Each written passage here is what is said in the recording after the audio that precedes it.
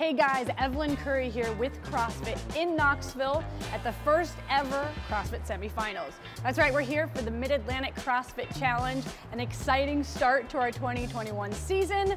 And while we know what it's like to kind of be behind the scenes, I figure you guys at home don't, and we kind of take that stuff for granted. So I wanted to show you a little bit of athlete check-in, athlete village, where they warm up, all that cool stuff. So follow me on in and we'll go for an adventure.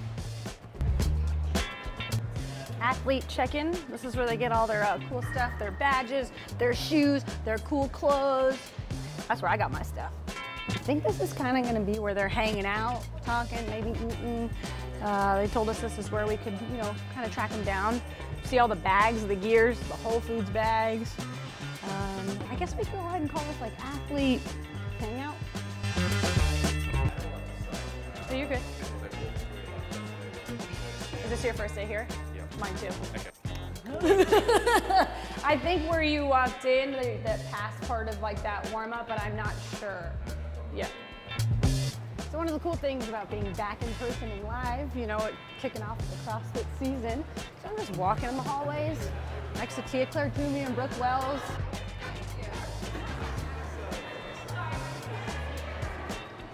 We have an incredibly fit 20-year-old Haley Adams. You may or may not have heard of her before. Signing autographs, taking pictures, all that cool stuff. Would it be weird if I asked for a picture and autograph? So behind me, you'll see this is the arena, all indoors, which is really cool. This little setup here is kind of where you see Nikki Brazier do those athlete interviews after different events finish. Are we good to go? All right, guys, welcome to the Mid-Atlantic CrossFit Challenge. Let's start off with a big hand for the 140 athletes competing at the main event. So I guess they're about to do some announcements. Said 140 athletes competing. Over the years, we went through 4 venues in 4 states.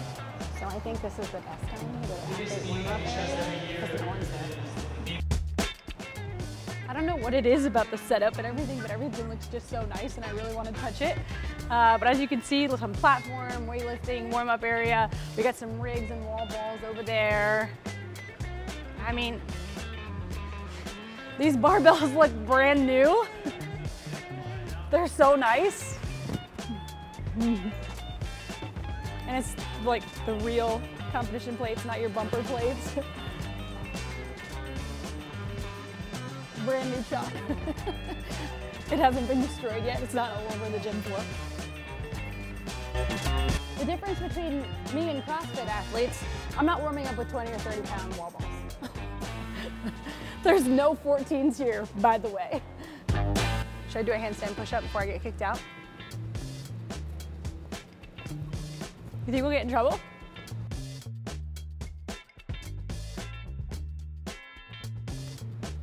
That's not bad for not being warmed up.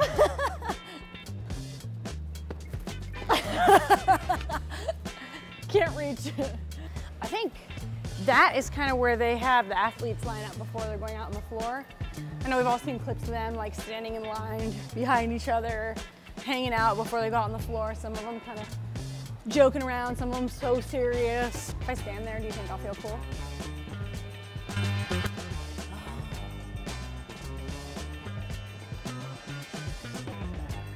So those are the little things they wear, so when they cross the line, you get the official time of when they finish the event. Looks very important, I'm not gonna touch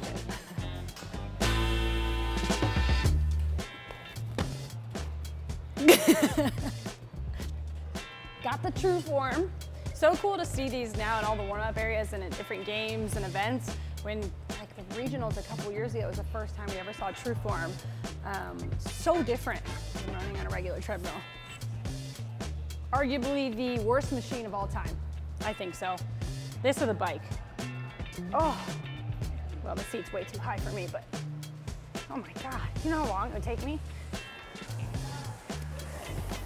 Oh guys, be nice.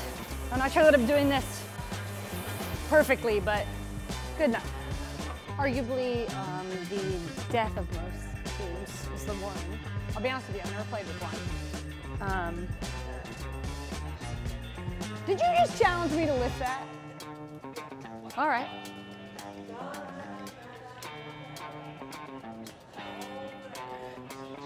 But I mean, this is, I don't even know how you pick it up, you know? Oh, that is terrible. That is truly terrible. Maybe I'll do that later in the weekend. All right, guys, I hope you had as much fun as I did behind the scenes with me here at the MAC. That's just a little bit of what we'll be bringing you this weekend, so we'll see you soon.